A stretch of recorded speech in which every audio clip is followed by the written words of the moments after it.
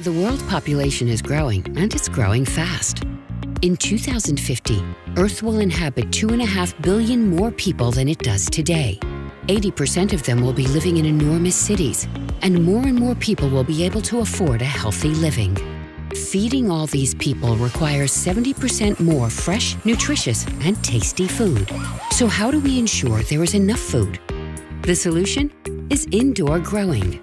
Growing plants indoors in a fully controlled and clean environment, in a natural way, without pesticides and with the smallest amount of water, year-round, close to cities, and with less transportation and waste. To create a professional indoor farm, thinking through every detail is crucial.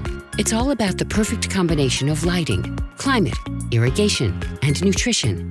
About investing in facilities, installations, hardware, software, and sensors. About training people and developing new markets. That's why Priva has invested in horticulture and building knowledge for many years and is collaborating with several key players in this field.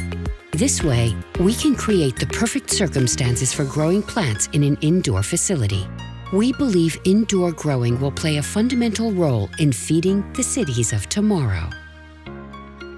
At Priva we have an indoor growing facility. The indoor growing facility we have at Priva is a result of many years of experience in the agriculture business, but also in the building automation business.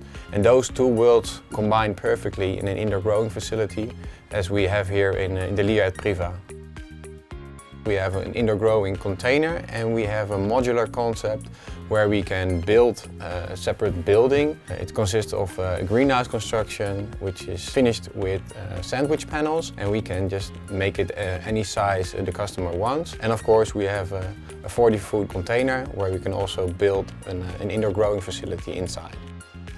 And in our indoor growing facility we can create a very stable climate, which is optimal for small plants. We'll make it to a large plant opposite to greenhouse growing or outdoor growing.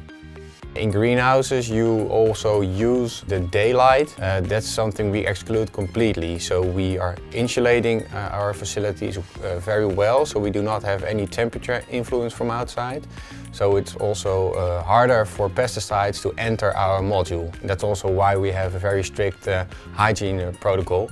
Also we use 90% less water than in traditional greenhouses.